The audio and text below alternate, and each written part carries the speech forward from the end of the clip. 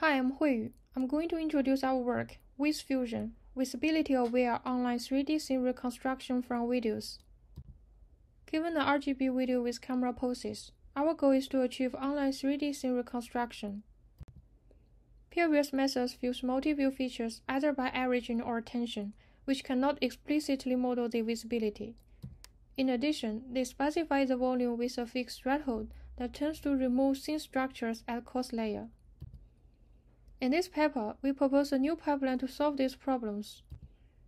For feature fusion, we predict the visibility weights for all views based on the similarity maps of features. The key insight is that photometric consistency between multi-view features provides strong heuristics for view selection.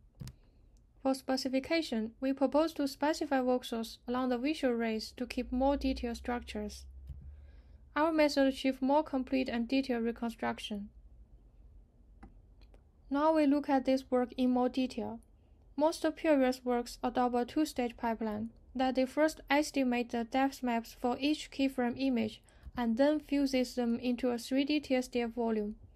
However, they struggle to produce coherent 3D surface, especially for the textureless regions like the walls, because each depth is estimated separately. Alternatively, recent works adopt a volumetric feature fusion pipeline. They have two key components. The first one is a local-to-global feature fusion to achieve globally consistent reconstruction, and the second one is a volume specification from coarse to fine to save memory consumption.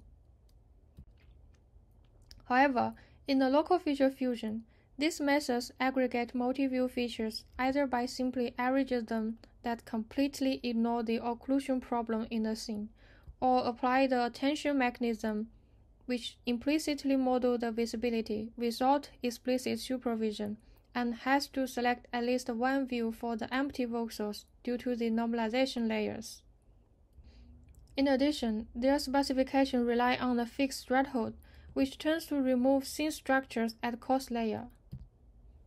Furthermore, they directly regress the TSDF at each level, without considering the relationship of TSDF predictions between different layers. Therefore, these limitations motivated our solutions that to apply a visibility-aware local feature fusion, array-based volume specification, and the residual learning of TSDF prediction from coarse to fine. Here is the overview of our coarse to fine pipeline. Given several keyframe images, we extract features from input images and then back-project these features into the 3D space to build a local feature volume with different resolutions.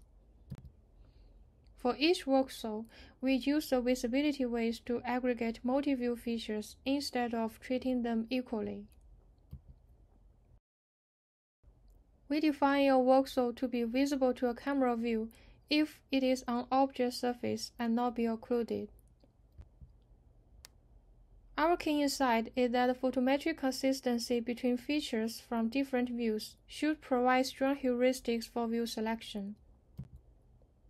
Here the red dot is a surface voxel that occupied by the bag on the floor. It is only visible in the last 5 views. From the similarity map, we can find the features extracted from visible views have higher similarity with each other than those from invisible views. For the unoccupied empty voxel in the air, like the green cross in the images, the features from all the input views have low similarity value with each other. Based on this observation, we propose to infer the visibility weights for each view of each voxel from the similarity map to better deal with the occlusion problem. By doing this, we could explicitly supervise the visibility learning and reject invisible views by assigning a near-zero fusion weight to these views. Specifically, in the local feature fusion module, for each voxel, given the features extracted from different views, we first compute their pairwise cosine similarities to get the similarity map, and then use the 3D convolutional neural network to produce the visibility weights.